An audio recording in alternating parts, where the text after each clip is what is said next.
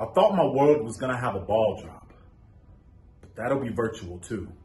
We are all suffering collectively.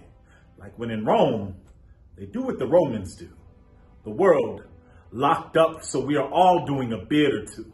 Each of us, our own island, the sands of time passing us by, yet our pain is only seen through rose-colored glasses.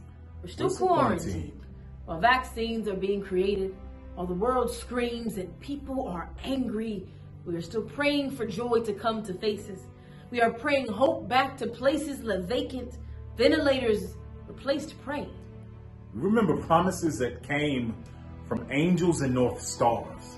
Promises that led to dark nights and isolated barns, to immaculate conception and a manger baby born that led to a pleased father's voice from heaven affirming his son, to tables being flipped and miracles being done, to death, burial, and resurrection, and our freedom being won. This is no time to mourn over what has ended or over what we lost. Our guarantee is greater and it was paid at the highest cost. No sickness should outweigh our witness. No quarantine, isolation, or loneliness should make us compromise the joy inside. And every silent night ought to bring joy to this world.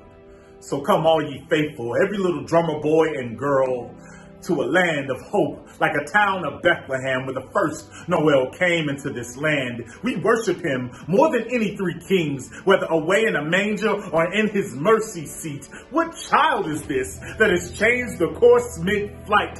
One that brought light back to the darkness in oh holy night.